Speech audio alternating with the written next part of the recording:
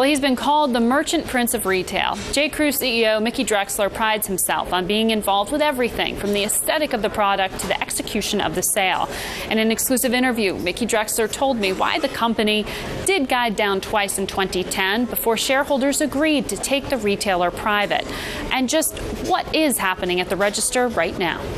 You will find companies in the fashion business are never going to go straight up. And I always said this to our investors, it's long-term, and I run this company with our team. We're all long-term focused. I've always been that way. You will never find a business with a straight-up line. It's fashion, and by definition, you're going to have some stops and starts. And by the way, that's true of any fashion business. But yeah, we did warn, and we met our warnings, and so on and so forth. So with gas prices on the rise, I would imagine there's more ebb than there's flow these days. Look, every month is a month, a quarter's a quarter. There's so much more. This is a long-term thing, and I've dealt with more ebbs and flows in my career. It's the nature of the beast and the nature of business. At the same time, though, you've got cotton prices, at pre-Civil War spiked there's been so inflation. High this year. So you're going to have to raise prices. Well, merchandising is kind of a balance and a mix in a basket. So there's a basket of goods, there's a basket of styles. I know some companies are going 10% across the board. It's very simple. What we're doing is, we're not doing what I read the food companies are doing, making the boxes smaller and raising prices. We're not taking any quality out of our clothes because, we live this business for quality and integrity, and with that, over time comes earnings and growth, and that's been our mission. So what we're doing is raising certain prices where we feel we can afford to raise them. We're not raising prices on our expected, say, opening price value. I think it's merchandising and looking at what we do.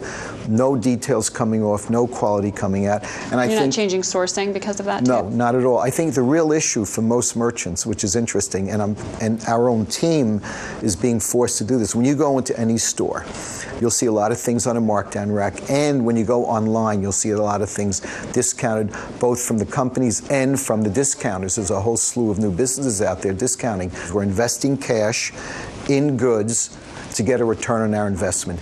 Every merchant investor, and that's what we call them, the merchant investor, they say this is cash, not something you're buying because it's pretty. So we have to be much shrewder and wiser about our investments in all things we buy and hopefully get higher returns. But is the consumer buying more or less than last year? What we're feeling is she and he are shopping more, they're comparing more.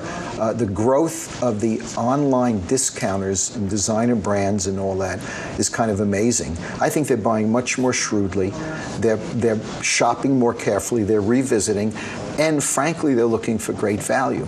So the traffic's there, but the conversion, it sounds like, is what's being eaten into. People they're walking in, but they're not necessarily pulling the trigger. It's just not, look, it's not the high tide right now. Yeah. Although I looked at some of the numbers recently, and there will be companies that always do well. And the companies that do well, by the way, I think are the ones that dominate in their categories. There's a lot of people put the goods out there, and we have a rough season. We put the goods out, and we have a lot of markdowns. And more markdowns drive people away from regular price, in theory. But that's why the investment aspect is so critical. When you said things were getting rockier a little bit, do you think that was about the merchandising, or do you think that was about the consumer? Look, I always blame us first, okay? So when they get rockier, we had an extraordinary 2010, and this is not excuse talk. We felt it getting rockier because we were up against an extraordinary special year of huge growth, 2 years growth in a year. So we felt it with us.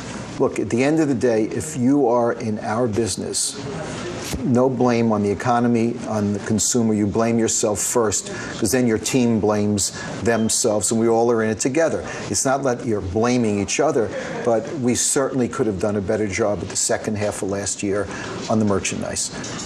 So you know what you do? You fix it. You can't cry over it. You just go fix it.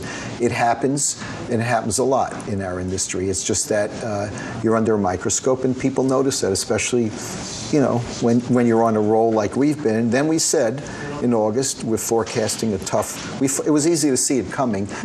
We had too many ruffled shirts this year. We sold millions and trillions last year. We had maybe too much of this and not enough of this. It's merchandising, it's the business we're in, and it's a natural ebb and flow of the fashion business. J. Crew shareholders voted in favor of the $3 billion takeover by the retailer by TPG Capital and Leonard Green. But some investors have accused the company of diluting the offer price by refusing to work with firms other than TPG. Since Mickey Drexler took over as CEO in 2003, he's more than doubled revenue, expanded sales, and he brought the company to the public markets. In an exclusive interview, I asked Mickey what J. Crew can now do as a private company that he couldn't do with a public one. You know, it wasn't my choice, first of all. It was the shareholders' choice. The TPG and Leonard Green made an offer to the board, which the shareholders unanimously voted for. So it wasn't a matter of a choice. I was very comfortable. Look, if you're a public company today, there's no long-term on public. We have some great shareholders, and they're still great people, but they don't own our shares anymore. No long-term, you mean because the pressure to always meet earnings expectations? Well, it's the pressure, and we're not in the business for growth. We're in the business to run a great business, to invest in our business, to invest in our goods, and do what we do well. But then the report card comes out, which is fair. I've been running companies for 30 years. The report card comes out. You get whacked, you go up, you go down. But they made a nice offer to the shareholders, I guess, because the shareholders voted dramatically in favor of it. Well, look, you got a lot of interest to pay every year, you know, so you got to write those checks on interest. But easier is not easy. If you look at the balance sheet, you know, we have a balance sheet with more debt. We had no debt and a lot of cash. But no, it's I keep my, you know, it's the vision of where you're going long term, and that's really the ultimate measurement of any company. Nothing's a 2-year deal or a 3-year deal. To me, it's you think in years of 5 or 10 years to build a great business, and beyond that. TPG and Leonard Green, $3 billion buyout of J. Crew. There was, as you said, shareholder approval, but you had to get involved to push this through because there was some controversy. There was controversy about waiting to tell the board 7 weeks. There was controversy over who else should be involved in the auction. And I know you can't talk about it because of pending litigation, but in looking at the experience, I mean, would you do it again and do it again the same way? Well, you know, we did everything according to the letter of the law.